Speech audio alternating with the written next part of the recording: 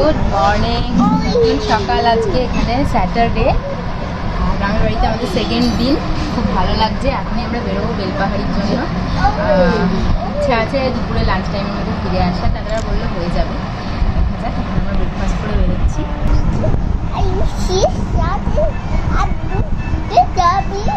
কত কথা বলছে।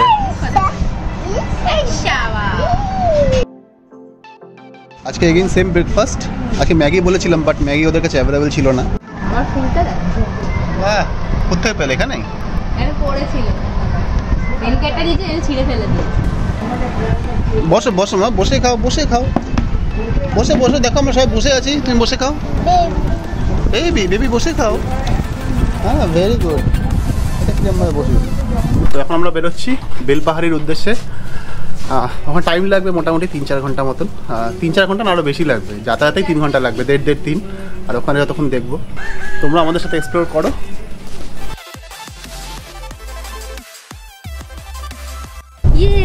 আমরা যাচ্ছি এখন বেলপাহাড়ি। সোনাই সোনাই পাহাড় দেখবে, ঝর্ণা দেখবে, জঙ্গল দেখবে। এখন রোদ তো অতটাও নেই, যেটা ভাবছিলাম কড়া রোদ্দুর হবে, অতটাও সেরকম কড়া রোদ্দুর নেই। আরে যেতে যেতে 12টা বেজে যাবে।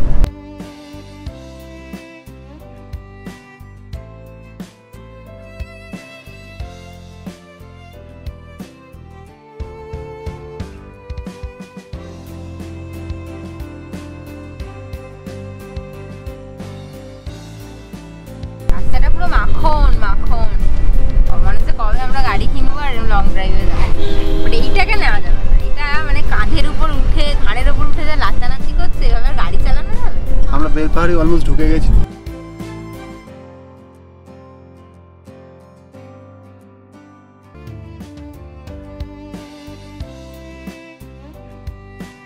শীতকালে এলে মানে বেশি ভালো লাগবে, আর গরম তো এখানে। মানে আমরা যে পাহাড়ে উঠে দেখবো সেটাই ভাবতে হচ্ছে। শীতকাল হলে দারুণ লাগতো। বেলপাহাড়ি জায়গাটা ভীষণ সুন্দর। আর এর কাছাকাছি তো কিছুই নেই। মানে এখানে যারা থাকে খুব কষ্ট করে থাকে, অনেক দূর থেকে জিনিসপত্র টেনে টেনে এনে বাজার ঘাট সব কিছু। হ্যাঁ, হাট বসে এখানে, বোধহয় শনিবার বোধহয় হাট বসে। তা ওদের লোকাল লোকজনের জন্য। আর বেশিরভাগই এরা সাঁওতাল। এরা এই মানে চাষবাস করে। তারপরে একটা ঘাস দাদা দেখালো, ওই ঘাস দিয়ে দড়ি টড়ি বাঁধে, বিভিন্ন হাতের কাজ করে। এই করে ওদের উপার্জন আর কি। মানুষ যারা যারা থাকে, যারা এখানকার অধিবাসী, তাদের সেরকম একটা যে উন্নতি হয়েছে সেরকম কিছু হয়নি। আশেপাশে এতটা এলাম, রাস্তা, কোনো স্বাস্থ্যকেন্দ্র বা স্কুল কিছুই দেখলাম না। মানে বেশ, মানে আমরা যেখানে রয়েছি গ্রামের বাড়ি, সেখান থেকে এই জায়গাটার ডিস্টেন্স প্রায় 45 to 50 কিলোমিটার, অনেকটাই। আর যারা এখানে থাকে তাদের থেকে, তাদের জায়গা থেকে বাজার টাজার হচ্ছে 15-17 কিলোমিটার। আমরা এখন এসে গেছি ঢাঙ্গি কুসুম। ঢাঙ্গি কুসুম হদহদি ওয়াটারফল, তাই তো? আচ্ছা, ওই দিক দিয়ে যেতে হবে আমাদের, তাই তো? এদিক দিয়ে যেতে হবে। আচ্ছা চলো। একটু নামতেই চাইছিল গাড়ি থেকে, বুঝেছো তো? এক জায়গায় অনেকক্ষণ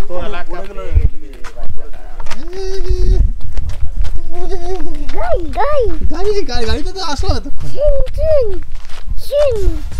এতক্ষণে বেলু ভালো লাগছে। এতক্ষণ গাড়ির মধ্যে ঘ্যান ঘ্যান ঘ্যান ঘ্যান করছিল, এতক্ষণে নামার পর একটু বেটার লাগছে। চলো চলো যাবো, চলো।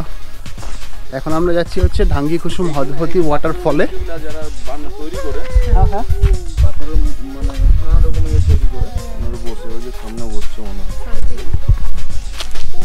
সাবধানে বেরু।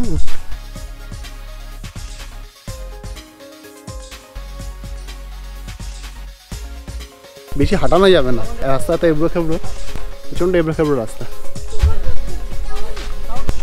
খুব সুন্দর, খুব সুন্দর, দারুণ হয়েছে। মাটির না এগুলো? কলকে কিভাবে খায় এরকম করে? হ্যাঁ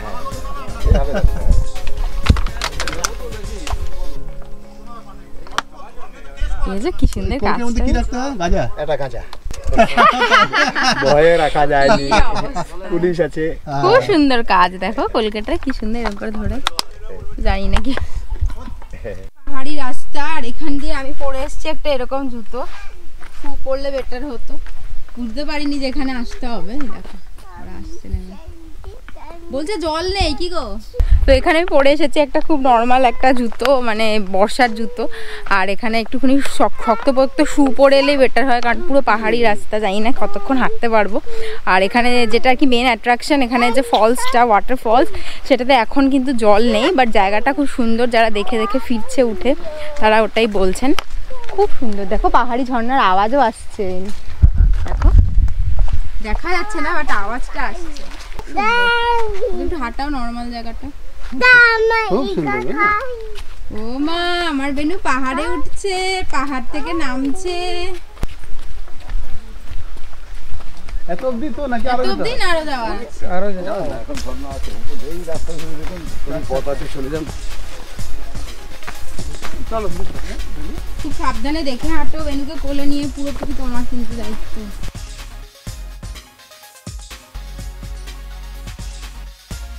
এই দেখো এতটা ওঠার পর আমরা দেখলাম শিব বাবাকে। ওই দেখো এরকম দুর্গম রাস্তায় আমি নিজে ওঠাতেই টায়ার্ড হয়ে যাচ্ছি, আর ও নিজেকে প্লাস বেনুকে নিয়ে কিভাবে উঠছে কে জানে।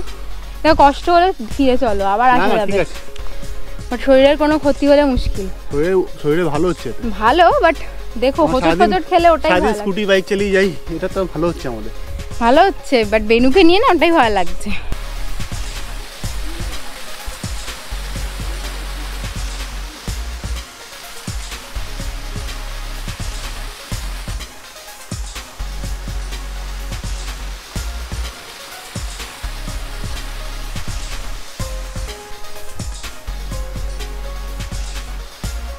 প্রতিমা বেনুকে নিয়ে বসে আছে, আর আমি আসলাম।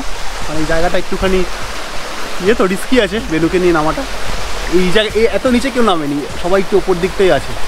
তো দারুণ দারুণ, বৃষ্টির সময় এই জায়গাটা খুব সুন্দর লাগে শুনেছি। চলো বেরিয়ে যাই।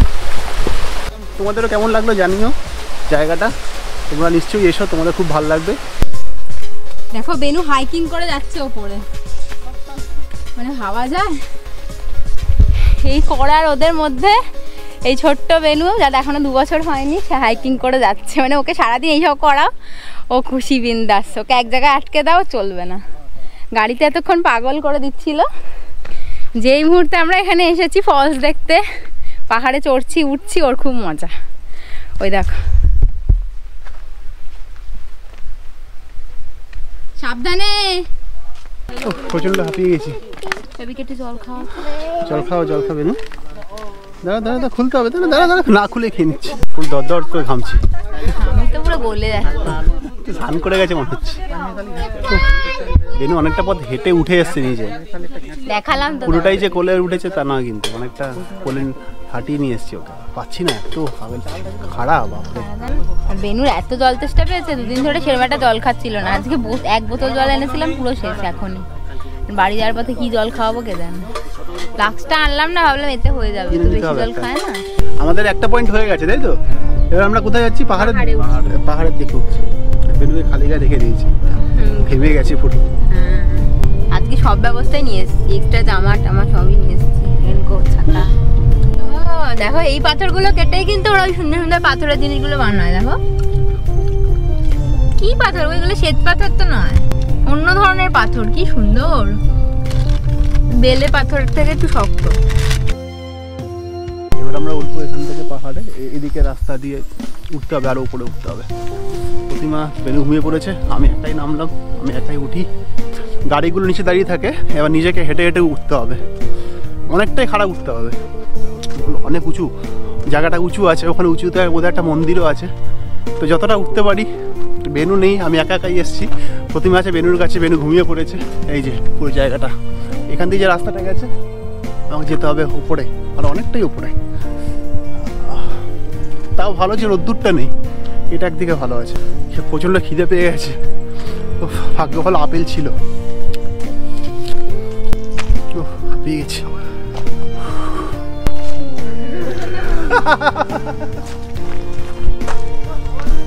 লোকজন একটু একটু করে উঠছে আর বসে আছে, আমি এখনো পর্যন্ত বসিনি, উঠছি। হাঁটু ফুলে পড়ে যাচ্ছে। আর কত উঁচু রে ভাই,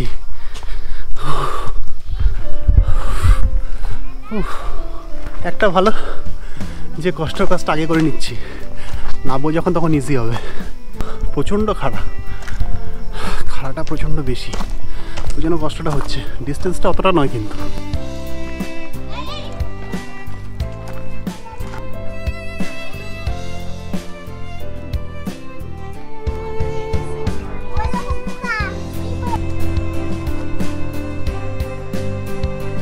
নেমে যাচ্ছি, হয়ে গেছে দেখা। আরও বোধহয় যাওয়ার আছে, ওদিকে টপ পয়েন্টে একটা গুহা আছে বললো। আরও একদম পুরো পাহাড়ের টপ পয়েন্ট আছে একটা জায়গা থেকে, যেখানে পুরো ভিউটা দেখা যায়। তো আমি আর যাচ্ছি না, একা একা ভালো লাগছে না যেতে। কেউ একটা কোম্পানি থাকলে ভালো হতো। ওই সব ঘুমিয়ে পড়েছে। কি গো, এই যাবে? আমি গেলে আরো দেরি হয়ে যাবে। চলো তুমি সামনের সিটে বসে যাও। এদের অবস্থা কাহিল, না উঠে আমার এমনিতে উঠে অবস্থা কাহিল। চলো দাদা কই?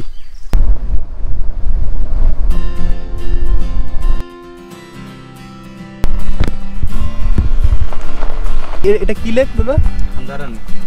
খান্দারানি, বাহ সুন্দর লাগছে, ভালো।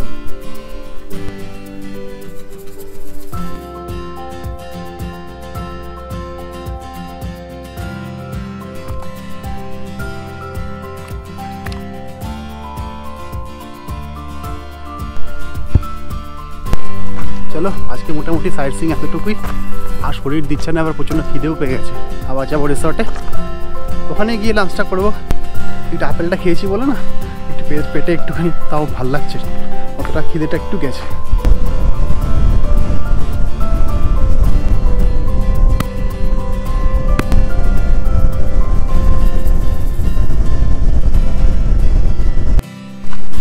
তো জাস্ট পৌঁছলাম এখন ঘরে, প্রচণ্ড টায়ার্ড লাগছে, খিদে পেয়ে গেছে।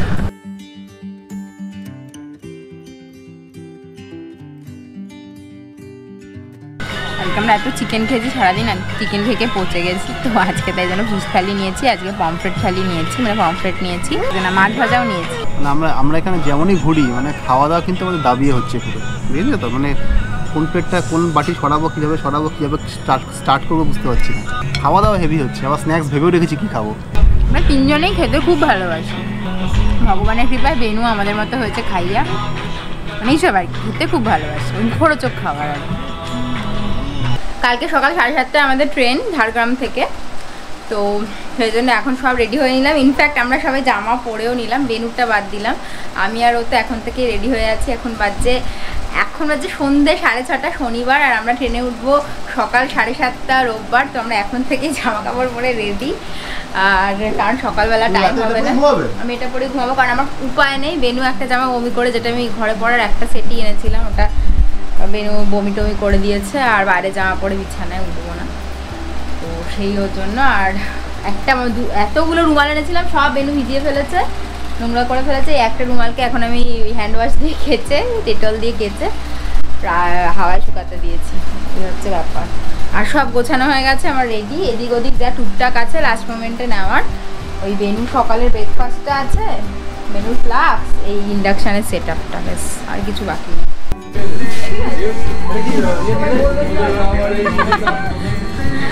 ওদের সাথে আড্ডা দিতে বসে গেছে।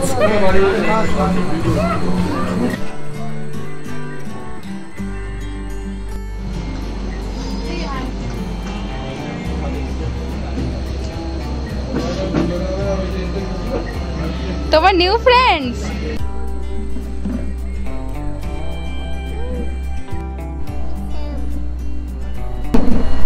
দুষ্টুমি করতে পারে, মানে ওই শ্রীকৃষ্ণের গল্প শুনেছিলাম, ও হয়তো বলতে পারো যে শ্রীকৃষ্ণের সাথে নিজের তুলো না, বাট ওই নটখাট বিচ্ছু, ওই একমাত্র ওই কথাটা এর সাথেই আমি দেখতে পাচ্ছি। এক্ষুনি কি করছিল তো দেখলে না, ক্যামেরা তো অন করা হয়নি। দুষ্টু ঠিক কথা, দুষ্টু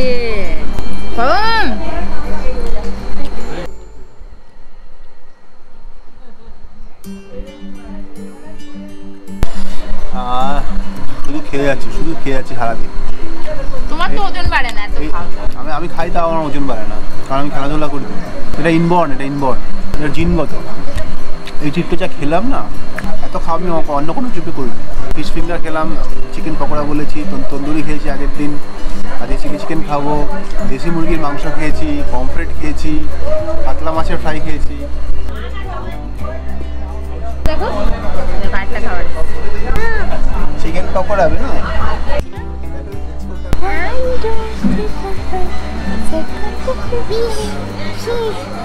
ওদের প্রথমবার সুন্দর করে দোলনা চলছে আরাম করে, কি মজা পাচ্ছে দেখো, দারুণ মজা পাচ্ছে।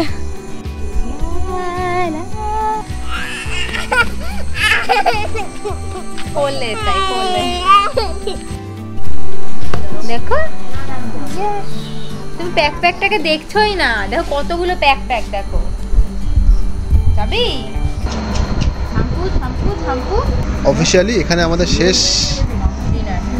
শেষ ডিনার, এখানে আমাদের শেষ খাবার, এবারের মতন শেষ। চিলি চিকেন আর রুটি।